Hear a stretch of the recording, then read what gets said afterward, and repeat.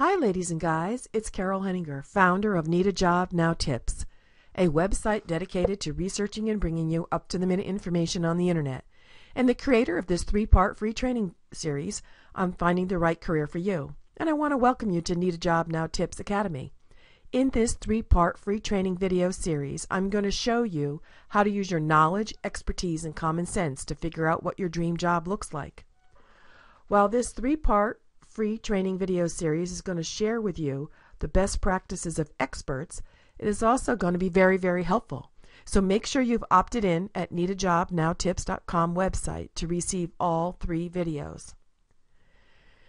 Before we get into video 3, let's recap what we learned in the second video. If you're like 40% of Americans, you will consider a new career in 2013, at least according to a study done by Parade Magazine and Yahoo Finance. But you may be wondering, where do you start, or how do you figure out the right career for you? So in the second video, we looked at 5 famous people and the career changes that they made. If you haven't done so already, go ahead to our website and download a copy of 2 of the worksheets, The Secret to Professional Freedom, 4 Steps of Finding Your Dream Job, and Discovering Your Career Needs. You can find them both along with other additional training videos at needajobnowtips.com. Also in the previous video, we discovered 4 steps to professional freedom. First was discovering your strengths, then exploring opportunities, what I refer to as mini jobs, and then once you've mastered the first 3 steps, then you can rinse and repeat. So now on to video 3. Most often we are our own worst enemy when it comes to our success or lack of it. We often carry with us limiting beliefs. Often it is thought of as fear, but in reality it is our thoughts that limit us from advancing to the next level, or in this case, switching careers. These limiting beliefs can be paralyzing, cause anxiety, stress, or frustration. And we convince ourselves of the limiting beliefs. We convince ourselves that it's true. There are 2 possible scenarios. One's based on skill and the other's based on psychological. To begin with, ask yourself, do you have all the information to make the right decision?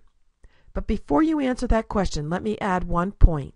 If you accept the information, then you believe the information to be true, and this may prevent you from advancing on to the next step. So if you accept the information is true, then you believe it to be true. And if you believe the information is true, you become frustrated and stressed out. As your frustration and stress increase, your energy level decreases. If, on the other hand, you investigate the information and you find the lack of necessary skill set, then you have some options. You could 1, research the skills needed, 2, get the skills, or 3, hire someone with the skills. When there is a psychological limiting belief, you need to ask yourself if you have all of the information. If the answer is no, then the limiting belief is not true. It is not accurate. On the other hand, if you've not looked into whether or not the information is accurate, you're doing yourself a disservice. Let me give you an example.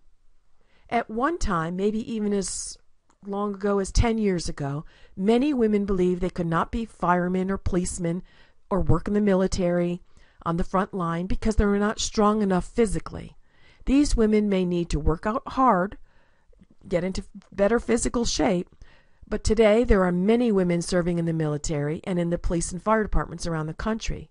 But 10 years ago, if you had that thought, someone may have crushed your dream of working in police or fire service, and that would have been a limiting belief. Now, there are 3 steps you can take to change your limiting beliefs. First, challenge the limiting belief after you've investigated all of the information. So, in the case of the firefighter, you would not give up on your dream of becoming a firefighter, but instead find out what you need to do to level the playing field. What are the skills that are required? And what skills do you already have, and what ones do you need to get? Next, you would look at all of your options to determine how realistic the limiting belief is and what you need to do to overcome it. Is it a lack of skill set, or is it something more? Finally, break down the limiting belief into manageable action steps. Using the example of wanting to become a firefighter, what steps do you need to take to accomplish this dream? If it were me, I would meet and talk with other female firefighters to get their perspective on what it took for them to realize their dream. Next, I would hire a personal trainer or an exercise coach to work with me to build up my agility and my upper body strength. And finally, I would reach out to a handful of trusted friends or family members and ask them to support me through this time. I may even ask the female firefighters I spoke with earlier if I could check in with them every week or so. There are also several women's groups available. They may offer something in the way of support.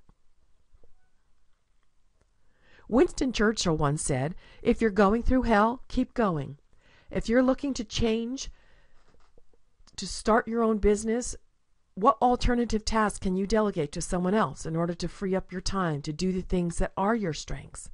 Once you've identified your strengths and come up with a plan to use those strengths to your advantage, you'll notice a difference. You'll feel empowered and unstoppable.